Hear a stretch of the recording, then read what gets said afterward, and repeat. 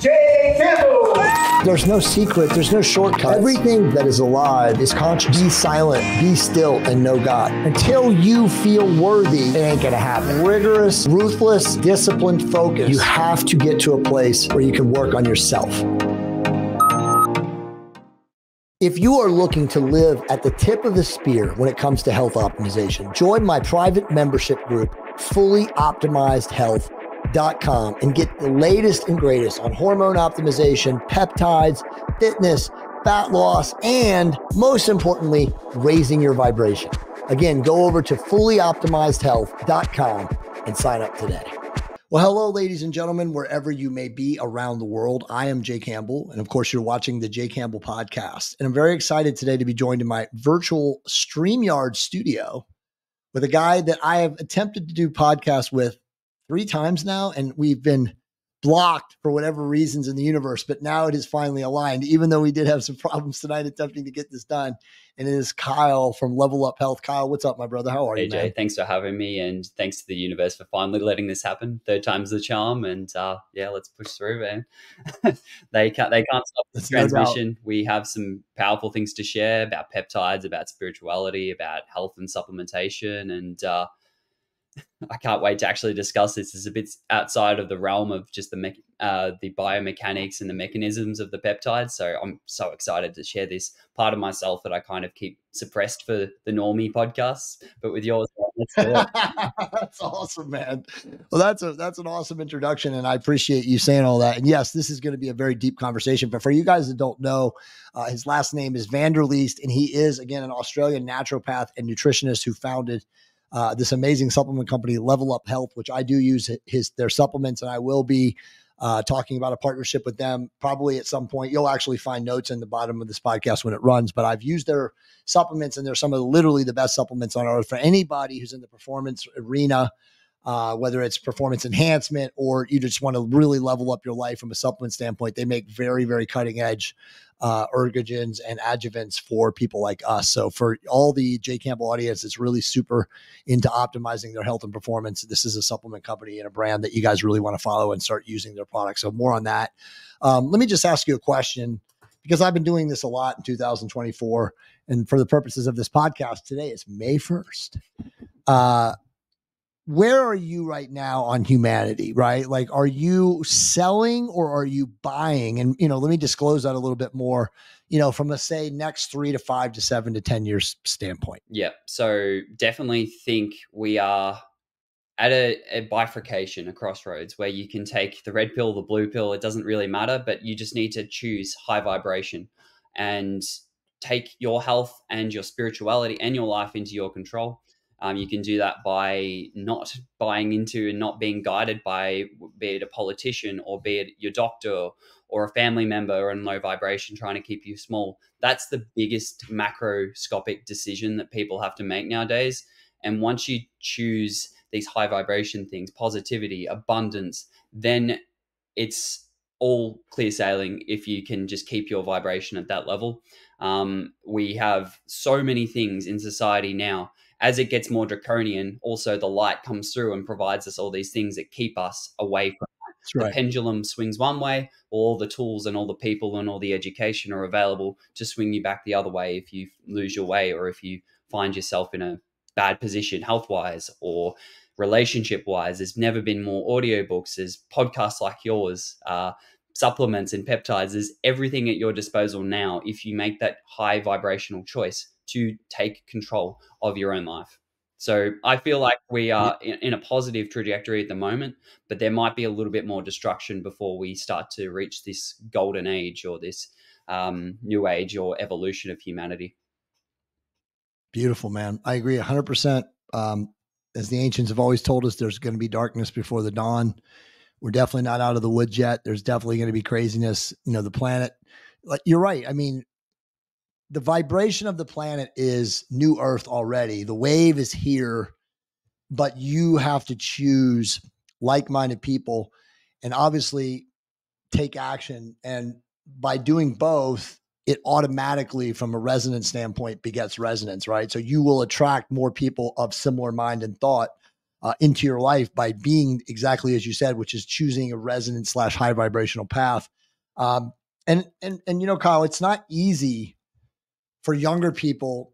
It's almost impossible for older people, baby boomers, that generation, because again, their brains are so mind controlled from being on television or watching television for 60 plus years of their life. They didn't know any better.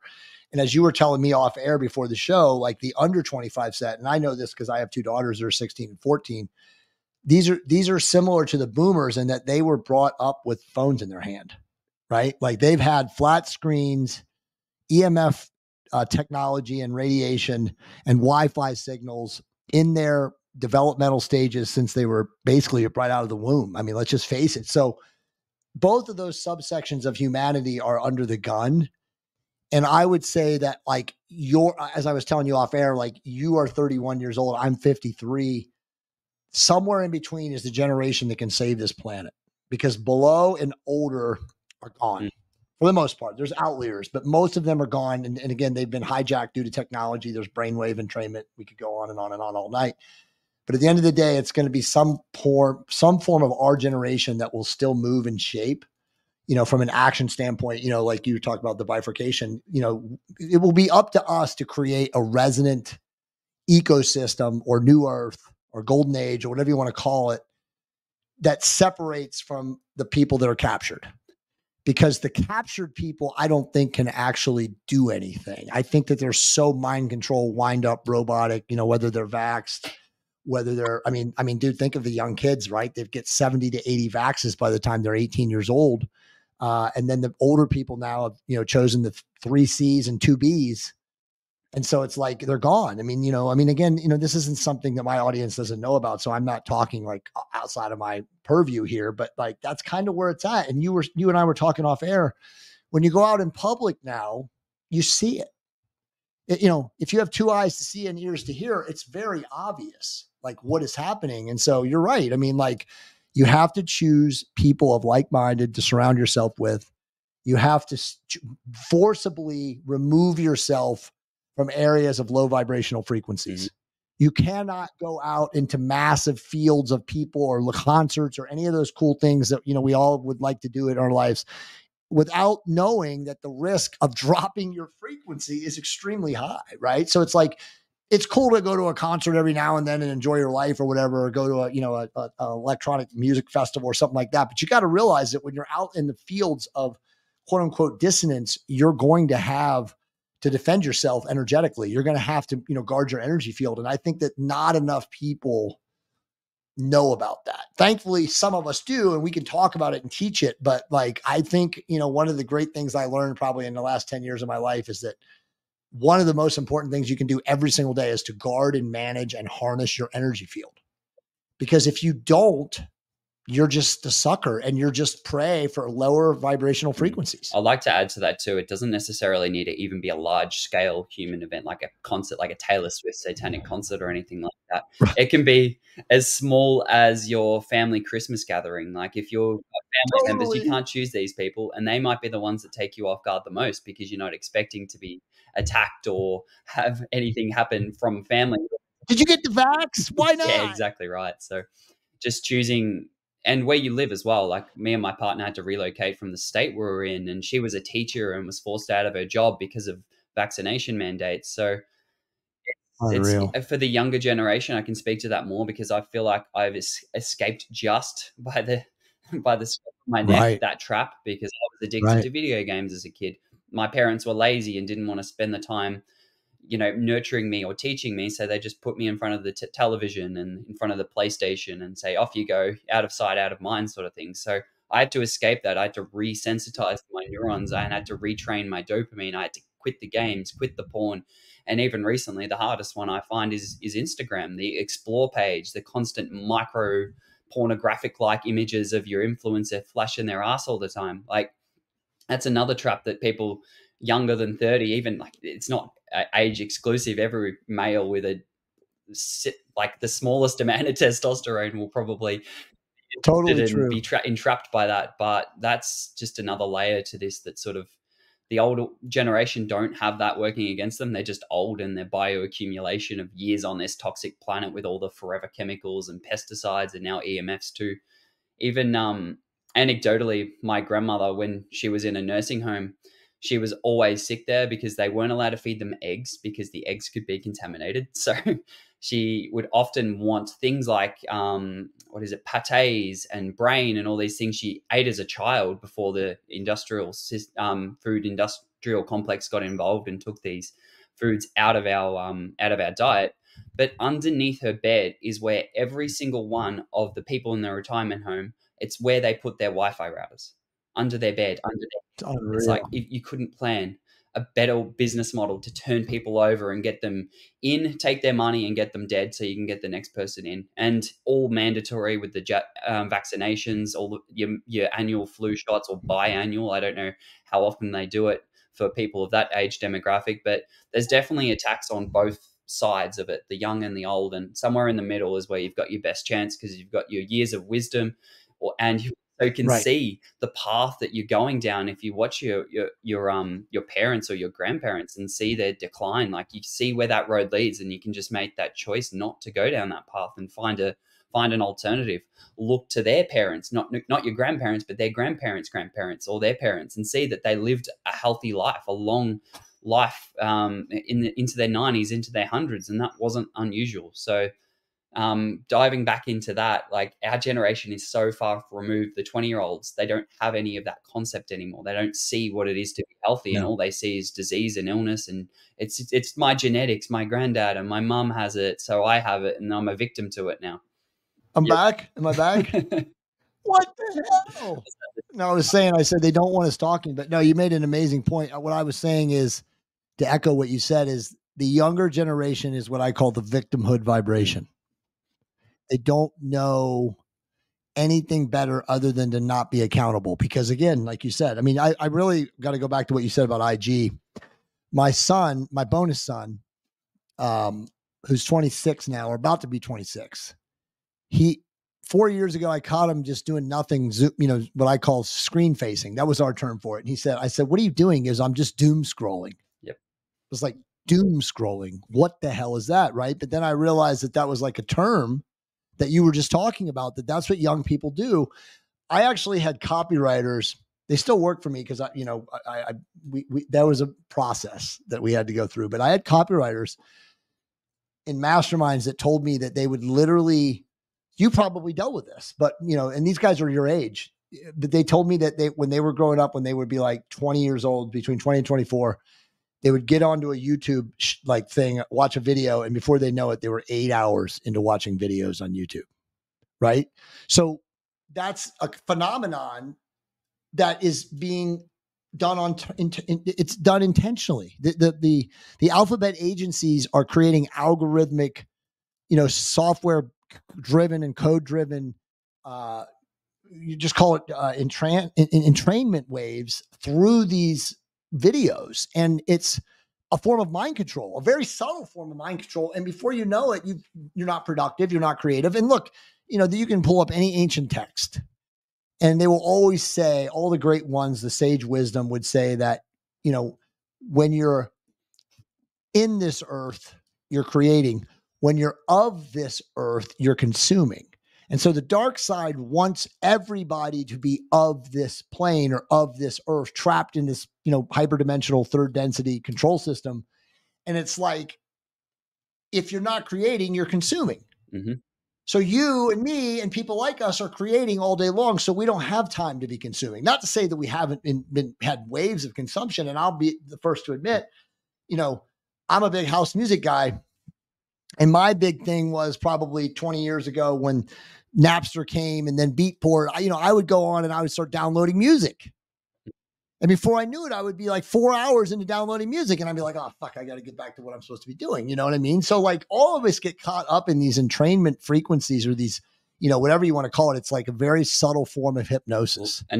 But that's how they use, dude. They manipulate us this way. There's a layer of comfort to it too, because as I said, I speak to it because I've done that. I've been down that rabbit hole of just that autoplay, that playlist that YouTube creates for you. There's a level of comfort in being distracted that, it's a trap. You're 100% right. Whether it's doom scrolling on TikTok or Instagram or YouTubing hours on end or binging a whole Netflix series, when you're in that when you're stuck in that dopamine feeding cycle, there's a level of comfort that you don't have to take checks and balances on your own life. You don't have to take checks and balances on your health, or worry about your kids and how they're doing in school, or any of those things. It all just shuts off the noise, of which there is so much noise now. And unless you are actively taking steps for yourself to deal with these things, they're just going to accumulate. And similar to how toxins accumulate and form cancer, well, all disease stems from the mind, and then it goes to the gut, and then it's all interlinked. So if you're repressing either like an abusive partner, or if you're repressing your responsibilities over your kids, it's going to result in something toxic and result in something harmful for either them, or on a larger macro scale, for humanity. And that's kind of what we're seeing now, where parents have used the iPads to raise their children, or use the TV, and then they just come to age and they have no idea what they want to do, who they are, or where they fit in this world. And that's when they turn to the dopamine addiction things, just so they can feel good, if it only for 5 seconds, until they look on the next one. So for me personally, the way I got out of it was really honing in on the neurotransmitter dopamine, trying everything I could from a biohacking and from a supplemental perspective to get my dopamine up. And then when that sort of was just like a Band-Aid patch, and I realized testosterone they are interchangeable. You cannot have one high without the other one being high as well. And that's when I got into sort of testosterone optimization, and your channel too, because you're like the king of TRT and peptides as well. So there was so much about your podcast and your message that I resonated with, and it's part of what helped me free myself out of that prison of your own choosing, which is that doom scrolling. That's awesome, bro. And I've known this, but you just triggered me in a way that, like, high testosterone or testosterone optimized men, which, as you know, is a very small percentage of humanity right now, can't be as triggered because our dopamine signaling is already maximized. Right. So we know the difference. But when you create a population of low testosterone, zero dopamine, porn and video game addicted people, right? Because, any smart person will tell you that when you're watching porn and going to video games and then to Netflix or whatever it is that you do, all of your serotonergic pathways are being rewired. So you don't, and you look, we can talk about this, but like, again, bro, this is a statistic that blew my brains out when I heard this, and it's now 2 years in a row. Sexual function and actual, just call it fornications, like actual sexual relationships between men and women, are so low. We have the lowest birth rate in the United States, but this is actually the lowest birth rate in the history of the world right now, since we started measuring it, which is probably only going back 120 years. But this is mind blowing. In Canada and the United States, in the last 2 years, so 2022 to 2023 and 2023 to 2024, and who knows what this year is going to turn out, 50% of the men in Canada and the United States under the age of 30 did not have sex one time in the entire year. So when you understand that, now when I first heard this, I was like, that's bullshit. You got to verify that. Somebody's got to fact check that. And sure enough, you can fact check this. Why is that? It's what you just said. The men are addicted to porn and addicted to video games because of the serotonergic pathway and synaptic and dopaminergic and all these things. But all these things are being rewired. They don't need sex with a woman or a man or whatever it is, how they have sex, because they get the same effect brainwave wise from the porn and the video games. Mm-hmm. So imagine how fucked up our society is. We're basically extinguishing ourselves because there's not going to be, there's not going to be an extension of the species. We're not actually procreating anymore. Mm. It reminds me of the fall of Rome. You know how Rome fell is basically they just overindulged in wine. Collapsed. Yeah, and they died of orgies and gayness. Yeah. We're going through a model. It's the exact same thing. Yeah, exactly. It's the exact same thing that's happening. Orgies and gayness, or gayness has been replaced to trans.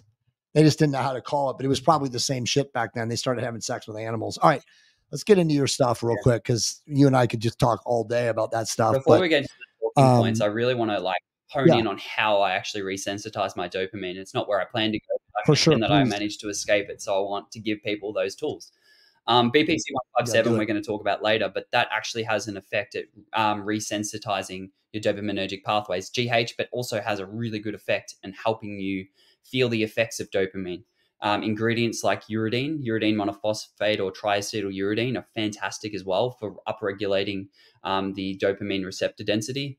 And ingredients like 9-MBC, they're the three big heavy hitter movers that I did from a supplement perspective. But then just abstinence from porn, reducing screen and game time, and doing your morning rituals that most biohackers do with the sunlight on their face and their skin. That sort of stuff is how I did it. So closing that loop for everyone, and hopefully No, everyone's that's already doing awesome, that. man. But I mean, porn is an interesting thing. I have a lot of comments about porn. I've never actually talked about them on any podcast. So you're the guy that's finally going to get them. But I think in a healthy monogamous relationship, I think that porn can be used when you're in so, obviously speaking for myself and also friends like me, when you're in a long-term monogamous relationship, especially as a strong alpha male that's high testosterone, right? Like, it's genetic and natural for us to want to disperse our seed, right? So it's like you're in a healthy long-term monogamous relationship and you're loyal, and obviously that's important and that's a soul choice. But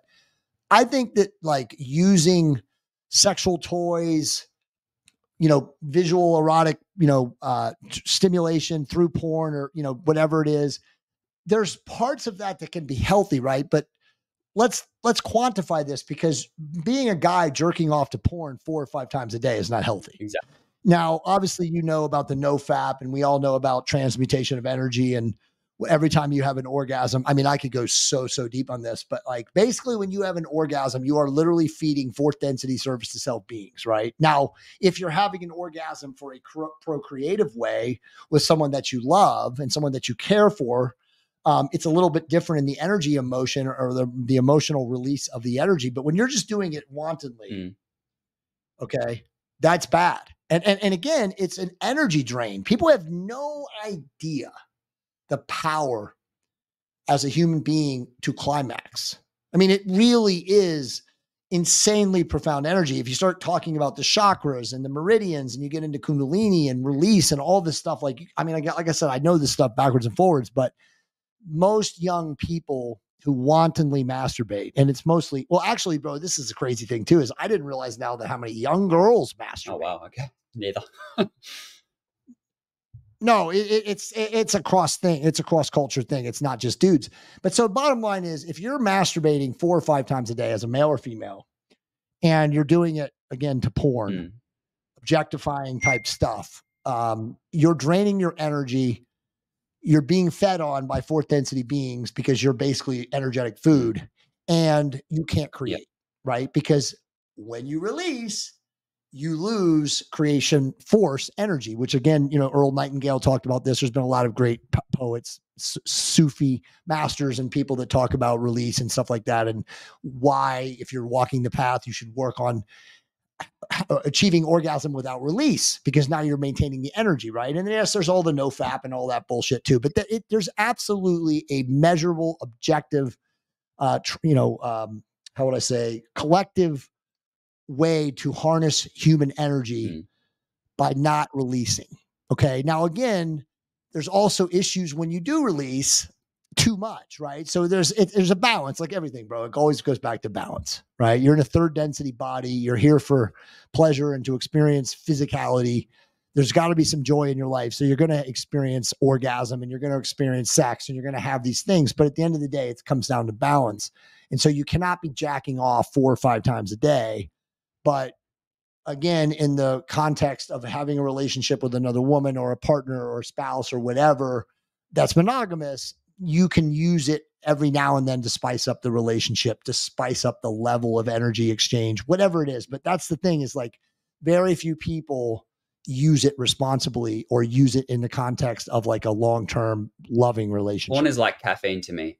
Some people need it, some people don't, and people who tend to have caffeine build up a tolerance to it. And then this is where porn addiction becomes, catastrophic for people's lives, is what you see, like a man and a woman or whatever your orientation is, and watch. That's sort of like your entry level, your ground level for porn.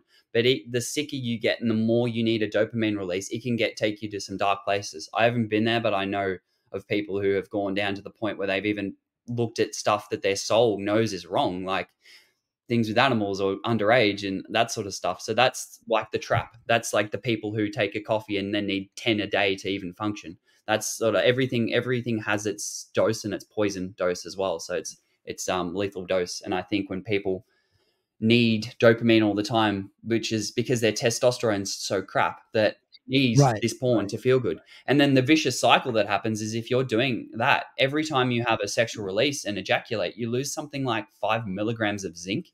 And what is the cofactor for dopamine?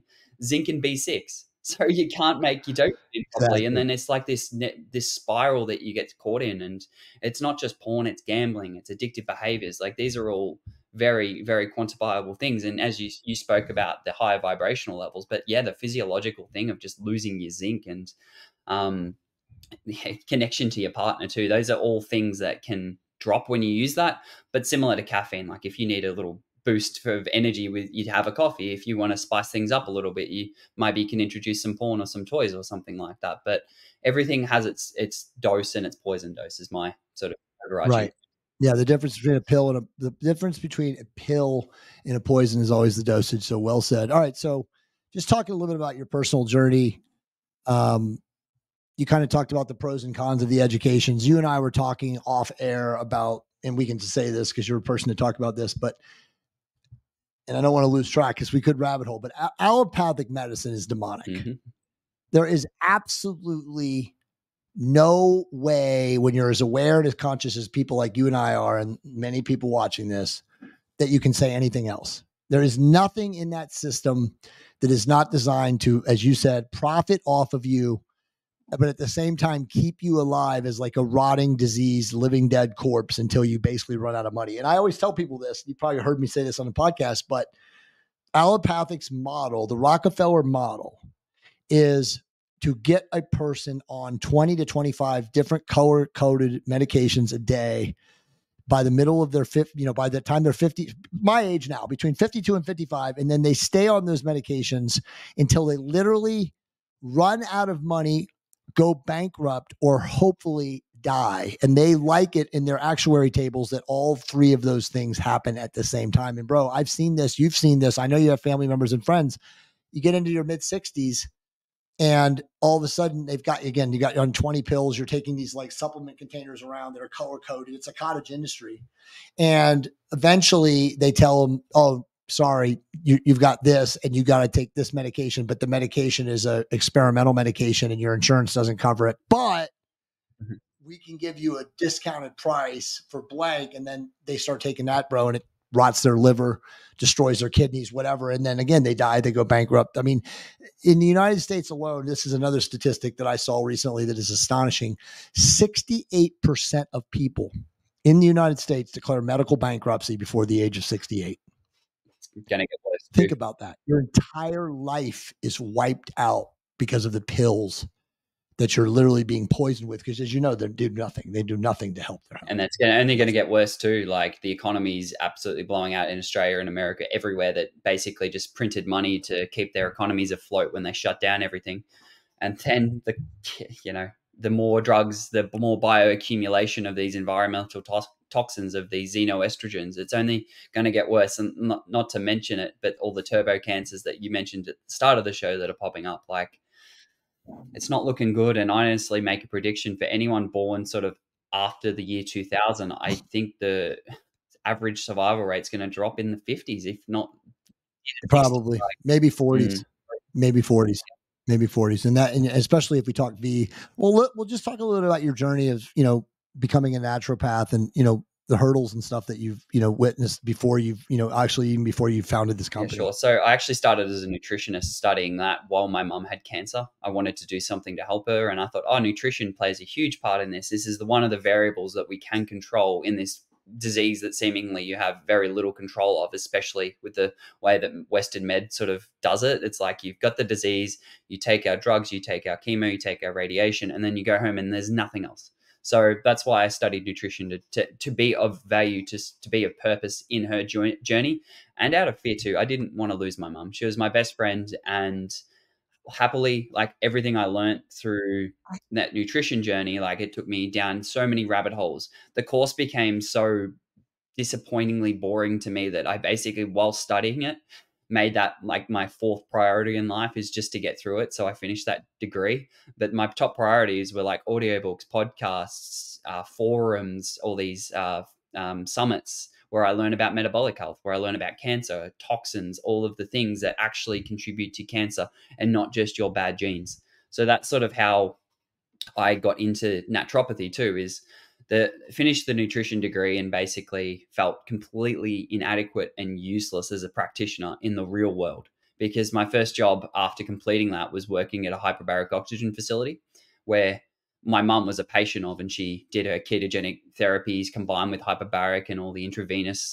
infusions as well. So she got a good 8 years out of her disease before we actually moved to a new house that was 50 meters away from a massive cell phone consignment with 158 different frequencies being beamed basically directly into her bedroom. So she actually survived her breast cancer stage 4 for 8 years until we moved to that house. And then she developed primary brain cancer. And the radiation is, of all the Western medicine interventions, that one is possibly the most horrendous. And that took her down so quickly. And she eventually succumbed to that because she was only like 50 something kilos and she lost nearly 20 because of the radiation sickness to that. Her bones became frail. She tripped and broke a bone. And then they just what they call narking, where we're not going to treat you. We'll just give you morphine until it reaches a lethal dose and then your breathing stops. So that's how they, Sorry, man. that's why I'm awake now, seeing that unfold, going to the oncology appointments and seeing these satanic symbolism behind the desk, seeing all the fingers cut off as part of their induction to these cults, and knowing the reputation of the person as the doctor of death, seeing the waiting room of this queue of corpses waiting for just a glimmer of hope when they're being provided the opposite. It's just horrendous to be a part of. And if anyone's been through the cancer journey and been through the Western medicine version of it, you'll know what I'm talking about. It's concerning. It's a fear industry. And unfortunately, my mum didn't really get out of that fear matrix because of her programming in her life, but also to take the burden of primary care off of me. I was there for every single one of her appointments. I took her to her hyperbarics and her oncology appointments and made her supplement stacks and cooked her ketogenic diet for her. And it just consumed my life to the point where I didn't have a social life. This is how I learned. At 31, I know more than I think most 40, 45, 50-year-olds, because during that 8-year period, I'd wake up to podcasts. I'd go for a walk with the dog for an hour and a half to sunset, basically listening to podcasts to try and mainstream everything from like Thomas Seyfried, Dom D'Agostino, all the hyperbaric people like Scott Scher, and all the clinicians treating that. And you can imagine how much wealth I accumulated through that, that painful process. It sort of morphed my purpose, and that is, how can I create macroscopic change to people's health? I wanted to be a practitioner, and then I realized, oh, well, in this journey, we've spent easily on my mum over $200,000 in supplements and deuterium depleted water and all that sort of stuff. So if you don't have the money or the knowledge, how hard is it to actually get the results? And the amount of things we basically just shotgunned everything at her to see what would work, and hopefully something stuck. And now the knowledge I have now, like, in hindsight's always a bit of a bitch, but like, sorry if I'm not allowed to swear, but no, you can swear. You can say anything you want, dude. Hindsight's always one of those things, isn't it? You look back at what you did and what you do now, and they're pretty different, but there were a lot of good things that definitely restored her in health. And it's the same principles for what I applied to myself. What I applied to my mum in her cancer journey are what I actually applied to myself for my own like gym performance and mitochondrial enhancement. It's all about restoring health rather than killing and just going after this rogue cell that is yourself. It's just isolated from the rest of the body. There's been so much bioaccumulation of stress and toxins and things that break mitochondrial function that it has to resort to this primal cell survival, but on steroid response, where it just doesn't know what it is. It's lost. It's almost like the young people. It's lost its sense of self. It doesn't know where it fits in the body. That's your microcosm perspective of what we're seeing. Really is a macrocosm in the whole society, where we don't know where we are. We're so sick and poisoned and fearful and scared that it just has to resort to this primal glucose driven metabolism. And just what do you do when you're scared? You shrink in and then you expand because that's safe. If you've got more people who are small and not part of that it doesn't understand, then you feel safer. So that's sort of my perspective on cancer. But working at that hyperbaric oxygen facility, we had so many cancer patients come through. I basically became an expert in it, and I was dealing with the loss of my mum at the time. She just passed right before I started that job, and me being like, my whole purpose for life is gone. Now my mum is gone. I'm like, no, I can't have that. I feel lost. So I just asked for a job and got a job, basically picked up where I left off with mum working there, but eventually ended up burning out, which, you know, when you don't deal with the loss of your parent, it's bound to happen eventually. Yeah. So that's sort of how I got into it. And after that job, I realized how much I needed to learn. So that's when I went and studied naturopathy, so I could really gain a masterful understanding of supplementation and herbals and nutritional therapies, rather than just this surface level that I sort of am trying to recall from podcasts or audiobooks that I'd listened to over the years. Well, it's much more than a surface level, bro. You definitely have a deep, deep knowledge, and you're very, I'm sure you've heard this, but you're a very, very old soul. I'm sure your mom was very blessed when you were around to help her and to soothe her and to attend to her and to care for her. And again, it's an awesome, very noble thing that you did. And truthfully, you know, because you were saying that, you know, hindsight, everything that we do is a learning experience, but it's up to us to come from that place, right? A lot of people don't ever label things as a learning experience and label things as a collapse, fiasco, debacle, bad thing, you know, insert negative adjective or energy. And then they attach to that feeling and they hold on to that forever. And they're completely blocked, massive spiritual amputation and trauma, and they can't get beyond it. So for you, it's very clear that you used that to really, truly like spawn you further and into this realm where you're now helping so many other people, you know, not just in what you do as a, you know, founder of a supplement company, but also just by talking about what you've experienced, you know, on podcasts like this. So it's, you're creating more resonance in the world, which is awesome. And I think it's a perfect segue to move into peptides and talk about peptides, because I haven't said this to you, but I do speak about this to my inner circle all the time. I mean, I'm probably the most well-known. I mean, and you know, again, I don't speak from a place of ego, just from a place of like fact now, but I'm probably now the most well-known person on the planet when it comes to peptides, right? Like I literally have between 800 and 1,000 messages an hour a day across all comms. I can't even between two people respond to them. I have two people I'm handling all my stuff. And you know, I respond, right? So I'm one of those guys who are like, it's hard for me to not respond. But I'm learning to not do it, because some of these people, dude, if you respond, you're done. It's like opening a Pandora's box and you can't get out of it, and they don't want your answer anyway. You know, I've learned from younger people, they're like, oh, dude, that's an asshole. You can't respond. And I'm like, an asshole? What the hell is an asshole? But so anyway, you know, the internet has created all these different people, but it's interesting because, and this is my opinion, but and you know this, but I published the book in January, really February 1st of last year, but it was ready to go in January, and Amazon finally launched it on February 1st. And it was just right place, right time. It exploded into the ether. Mm-hmm. And last year with my, you know, affiliates with Limitless, I'm very open about this now. Limitless went from being an $80,000 to $100,000 a month research chemical company to now $2.5 to $3 million a month net. Mm-hmm. Right. And being their biggest influencer / affiliate, you know, with a whole tree of other people and, you know, mega influencers who are much bigger than me, but underneath me in the tree, it just like exploded, you know, my influence and awareness and whatever you want to call it in the internet world. Now, obviously, as you know, like you, like me, people like us are shadow banned and heavily suppressed. So we're never going to have like millions of people following us, but there's a lot of people that do. And it's created this world. But my whole point of why I'm telling you this is, my personal opinion is that so many people are harmed by the V. I feel like we can say it now, right? Like you couldn't say it before because the algorithm would go, wing.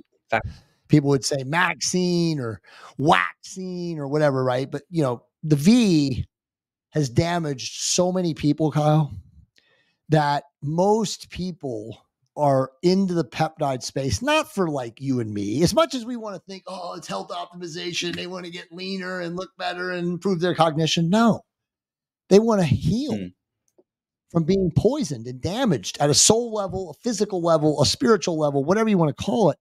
And so we're just in the benefit of it. Your company is, in the middle of it. You're benefiting of it because of the amazing formulations you've created. I'm benefiting it. Other people like us like me are benefiting. But dude, it's a phenomenon. This is literally a phenomenon at this point. And I don't see it slowing down, because as much as the draconian, reptilian, FDA, big pharma, whoever they are, wants to shut it down, the more they try to block it, the more it goes up. The genie's out of the bottle with this. The genie is completely out of the bottle. I mean, don't get me wrong, dude. Like, they've already called me out in the Wall Street Journal, Jay Campbell, it's crazy.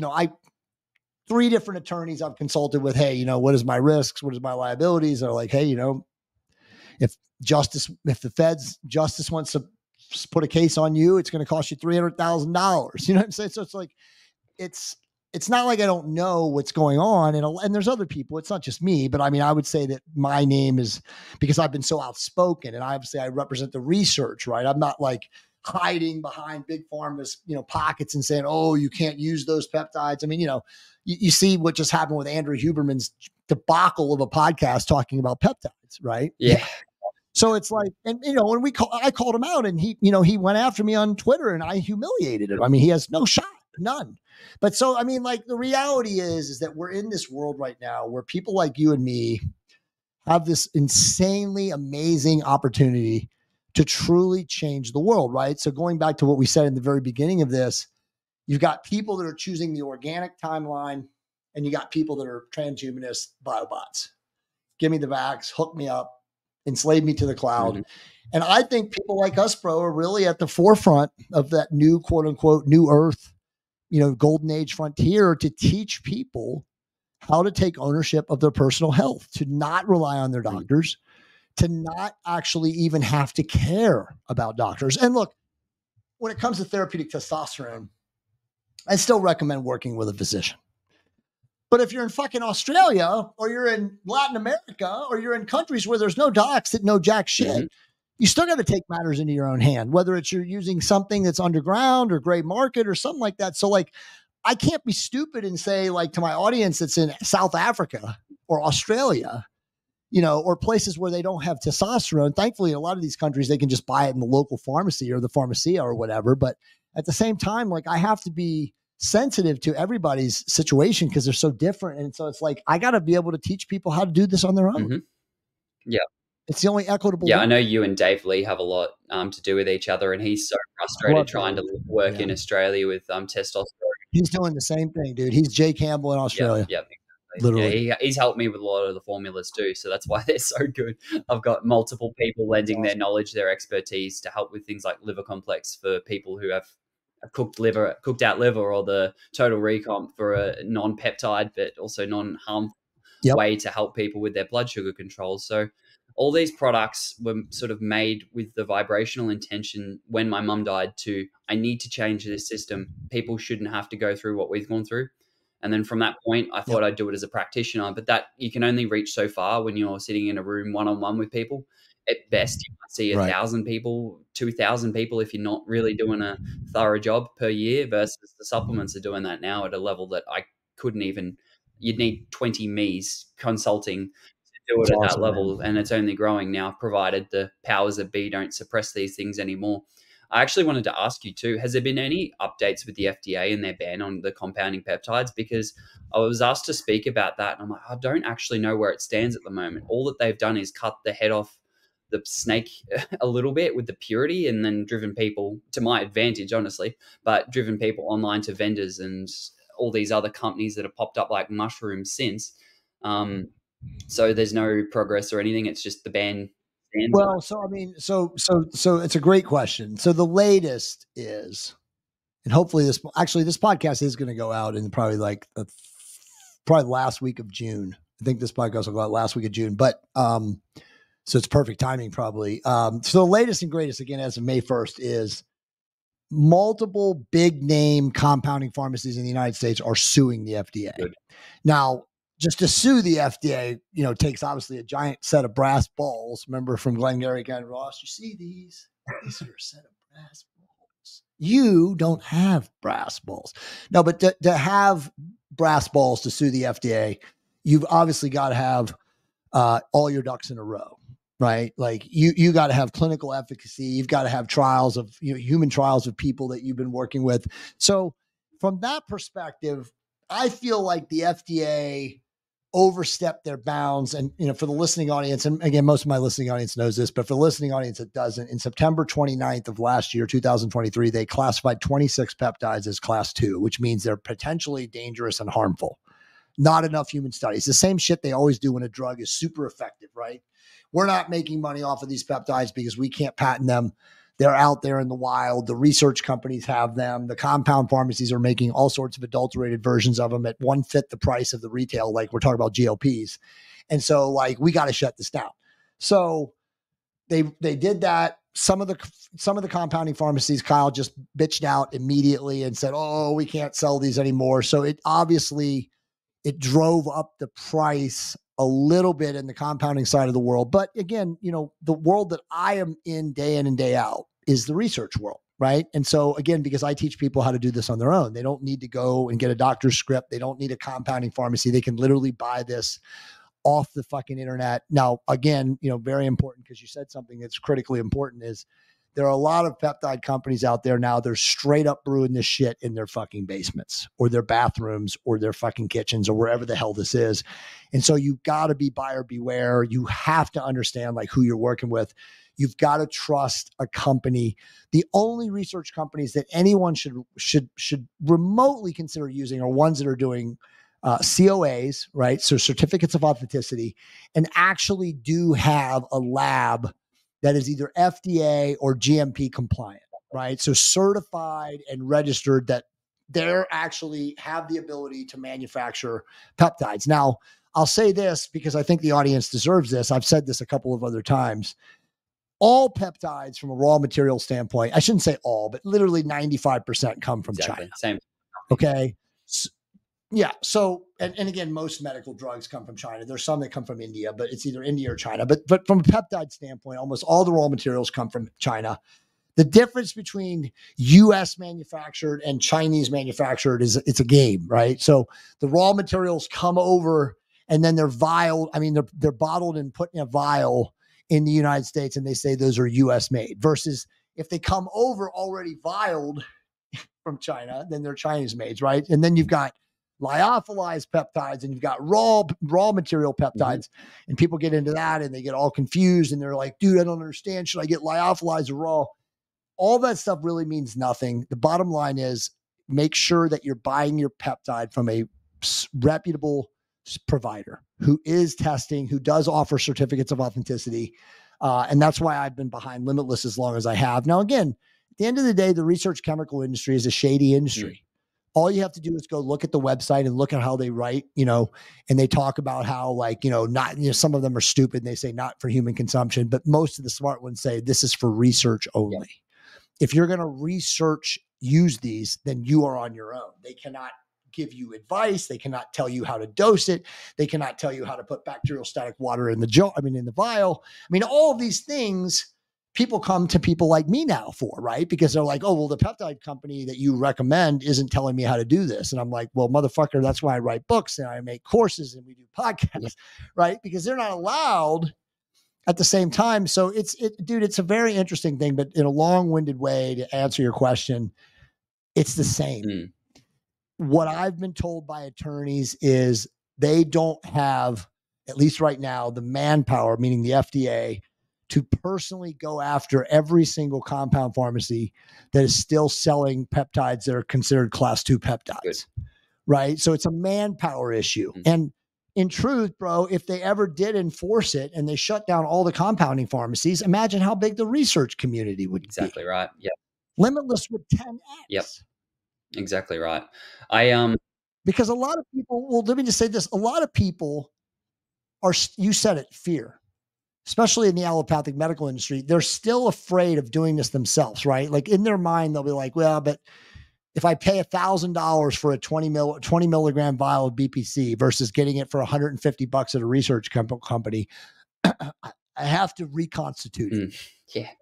and I have to figure out the dosing. I have to figure out milligrams versus micrograms, and I have to calculate based on the size of my syringe and all this stupid shit that you and I have like forgotten years ago that is simple to do. Mm-hmm.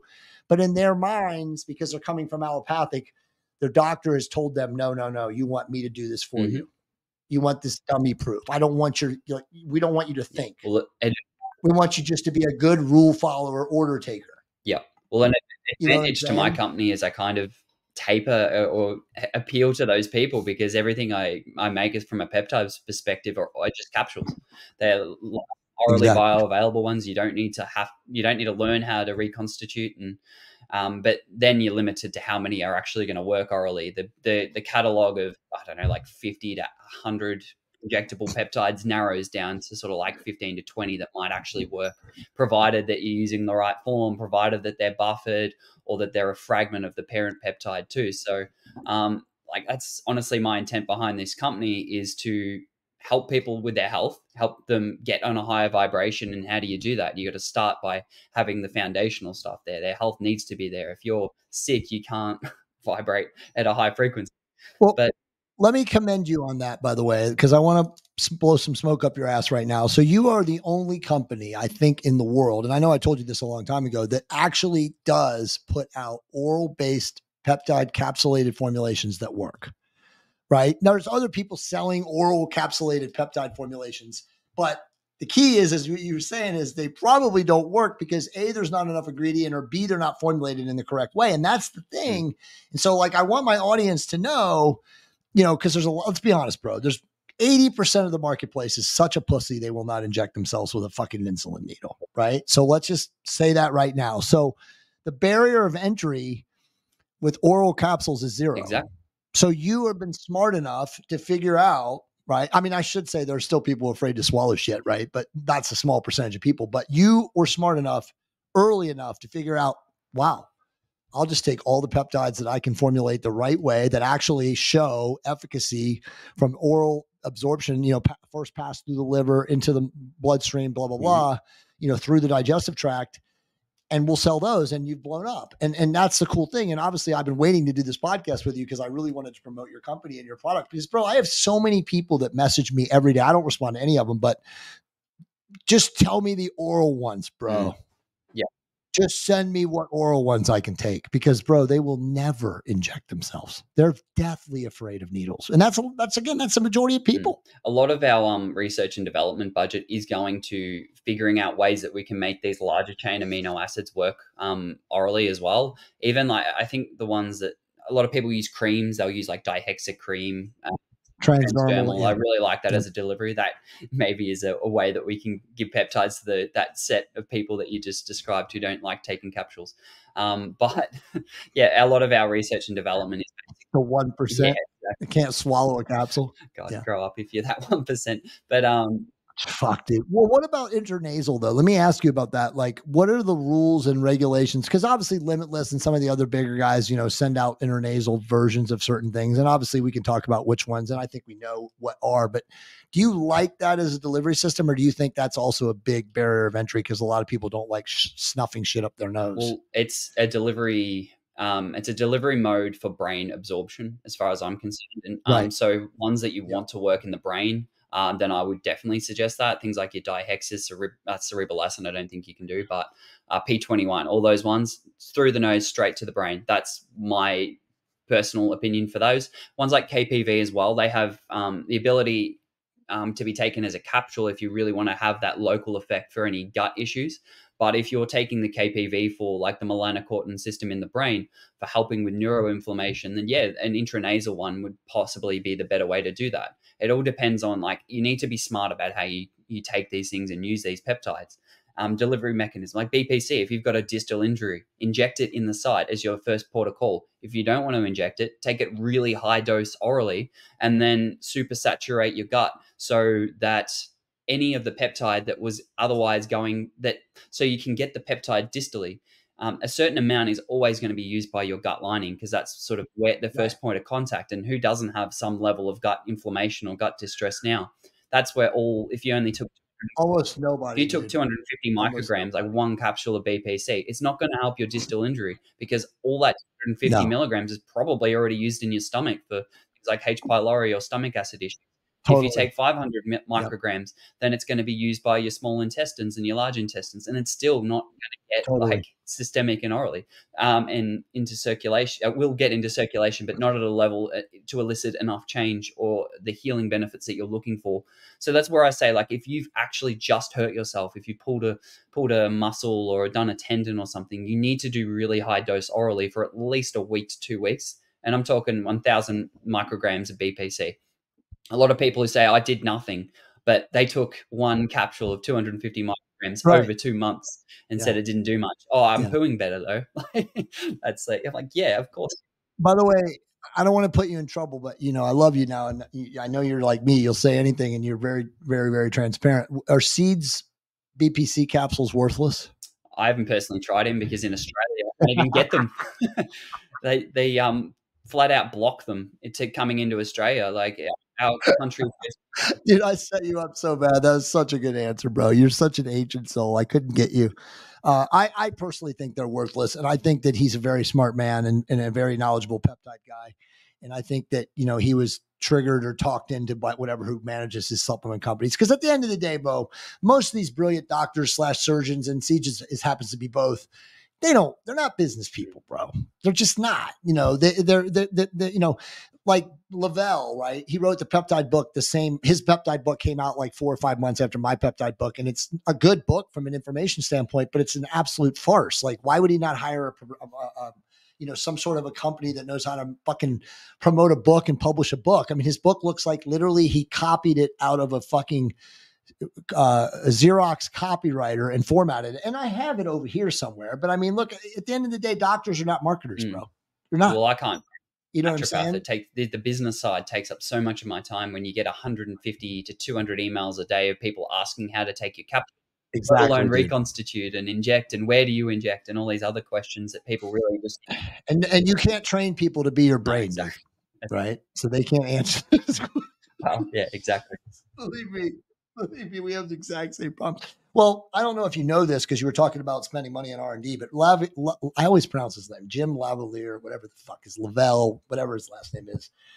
Doctor in Orange County, which I think he's actually going to be at A4M, and I'm going there tomorrow in West Palm for 3 days. But he's working on liposomal and some other form of like exotic delivery systems, getting some of these peptides, similar to probably what you're doing, encapsulated so that they can be absorbed orally. So from what I understand, and maybe you can talk a little bit about this before we finish up, but there are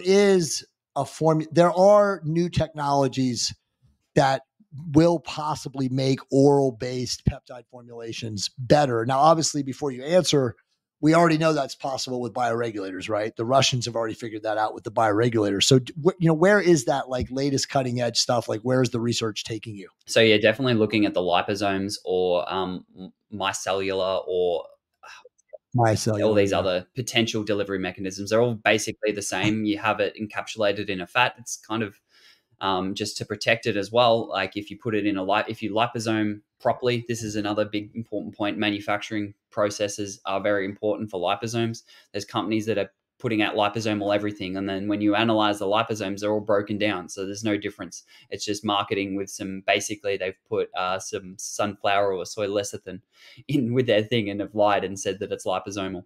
But making sure that you liposome it properly, so having a really good manufacturing is a good way to deliver the larger peptides. But I'm really liking the research into the fragments of the larger peptides like TB4, the AC fragments that are now available, the SDKP and the LKKTETQ fragments. They're the C terminal and the N terminal of the TB4. These are only four amino acids and 7 amino acids. So you can get most of the benefits, the TB fragment benefits of the parent TB4 molecule just from these fragments. So I think as we continue, we'll probably discover more of these fragments or be able to break down the larger peptides that would otherwise need to be injected into their like fragments of which we know the mechanisms that specific fragment does. So like the growth hormone ones, I don't think we're there yet with those, but even those like CJC, I've heard there's an oral fragment. I can't remember the name of that off the top of my head because it usually sounds like a droid from Star Wars.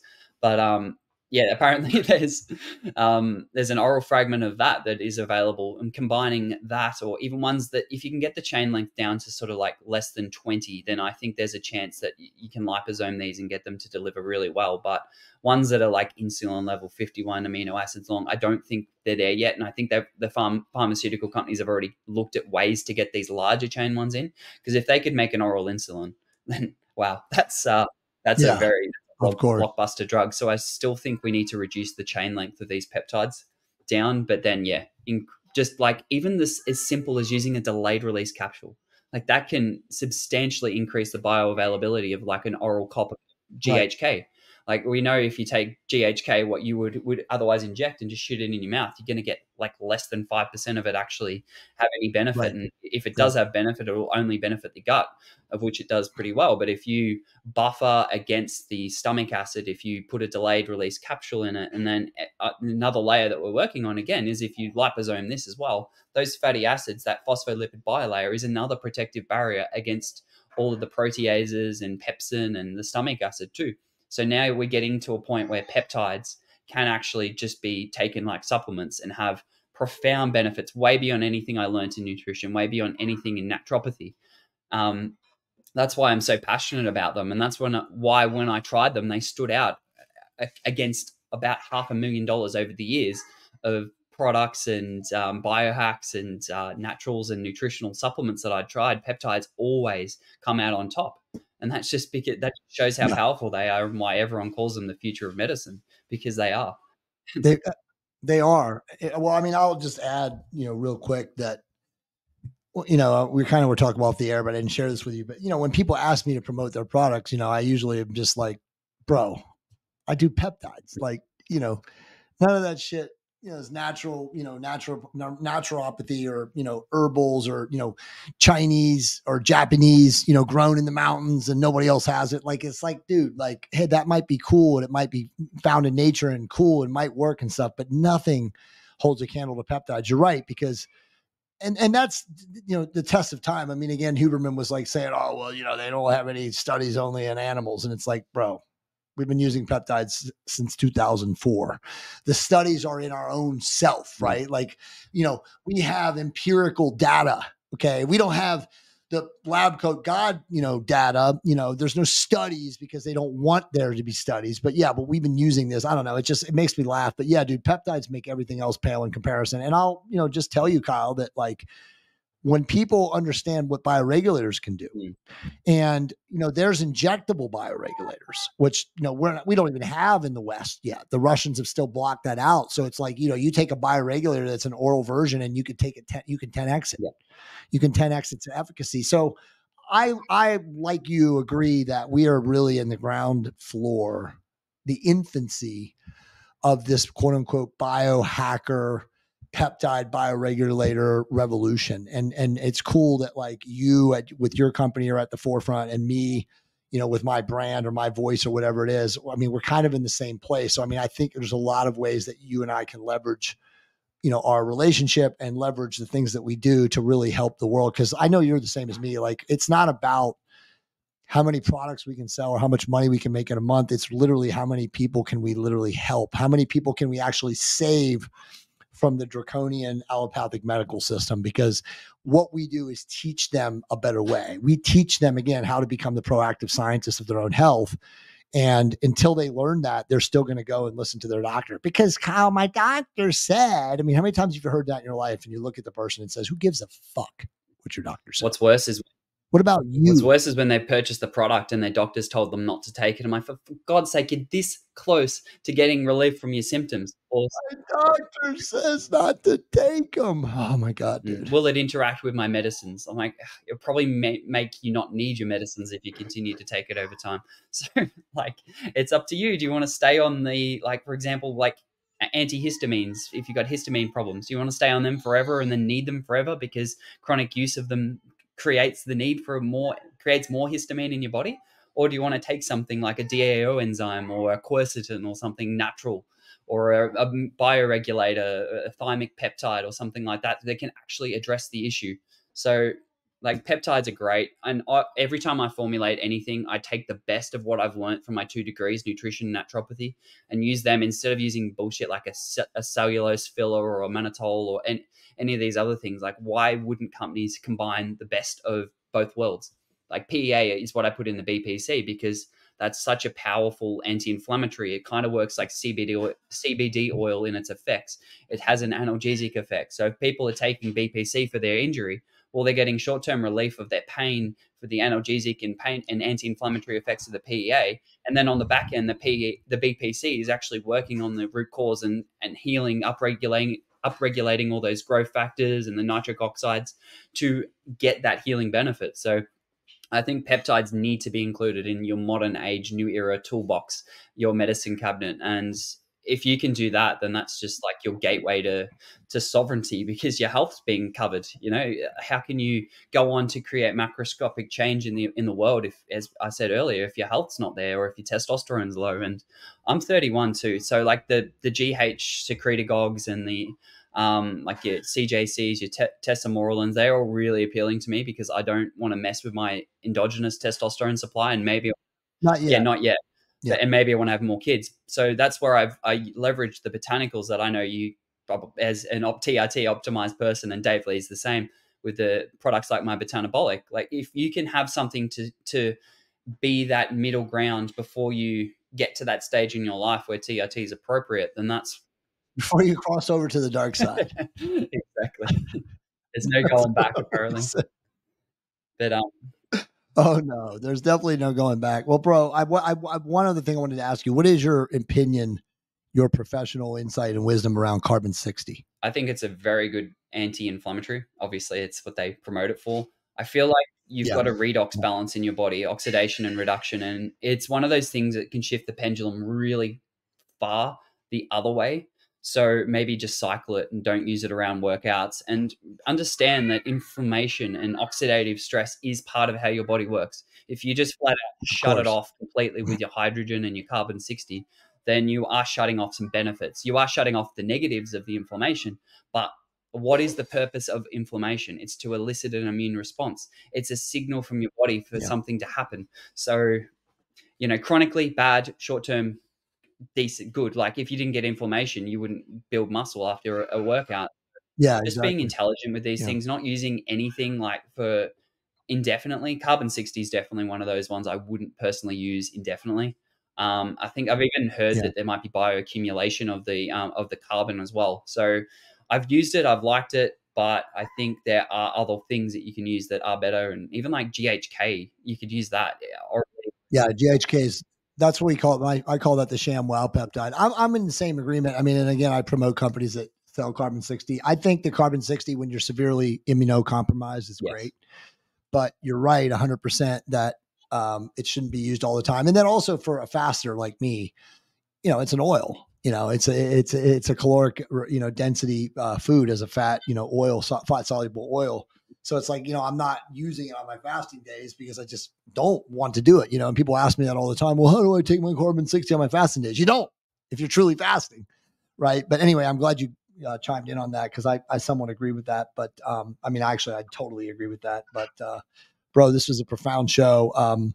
So guys and gals, I don't have, maybe you do, but I don't have my code right now. It'll either be JC or J a number, but obviously it'll be in the show notes when this podcast run later. But I will, I'm going to have, I told you this already, I'm going to have one of my copywriters, Tom, interview you.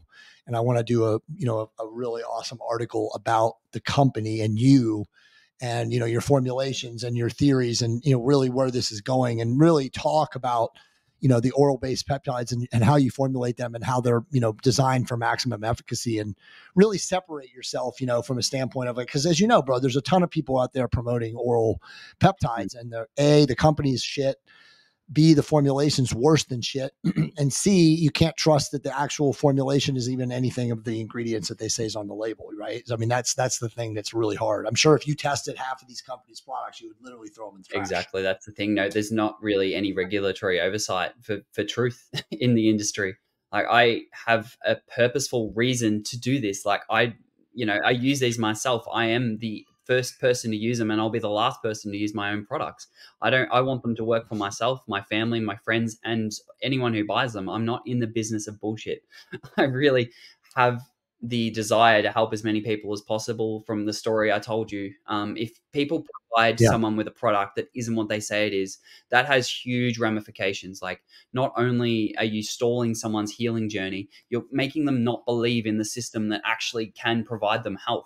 Like, if you give them a peptide and it's like the acetate form orally when you've claimed it's arginate, or you've put 50 micrograms in it when you've claimed half of a milligram, that's significant. And then perception of these things. So we need to do it right. We're at a crossroads with peptides where, we've got all these regulatory things happening that if people are doing it wrong, then that only provides fuel to the fire for the FDA for, this company, they were taking BPC and it had all this LPS or heavy metal contamination. Therefore, we're going to ban it. Full stop. If people like companies like mine and Limitless do it right, then that's when we can really create a macroscopic change in people's health. Yeah. And you are doing that right now. So, I mean, dude, again, profound podcast. I'm going to have Tom reach out to you. So, ladies and gentlemen, and all the amazing people that watch the Jay Campbell podcast, always support the amazing folks that come on here. Go to leveluphealth.com and follow him, Kyle, on Level Up Health on IG. And remember, raise your vibration to optimize your love creation. We will see all of you guys very soon. Thanks for having me on, Jay.